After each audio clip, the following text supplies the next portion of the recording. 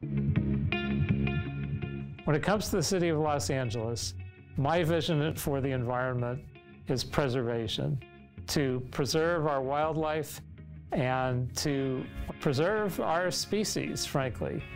I think I became aware that we are threatened in terms of the future of humanity when I read the book Silent Spring by Rachel Carson, and soon became aware of climate change issues decades ago. The only thing that really wasn't anticipated is I thought we'd have things like out-of-control wildfires at the end of this century. Everything has happened much worse and much more quickly.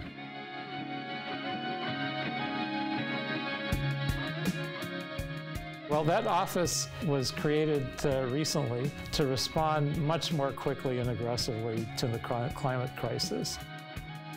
When we began that effort, actually other cities took that as a declaration of a climate emergency, and there are now around 2,000 cities around the world that have taken the step of declaring a climate emergency and are starting to take action to deal with it.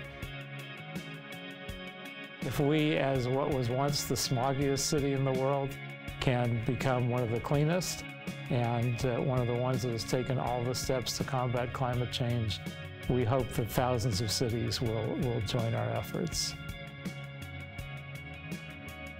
My ultimate goal is really to stop climate change before it destroys the human race.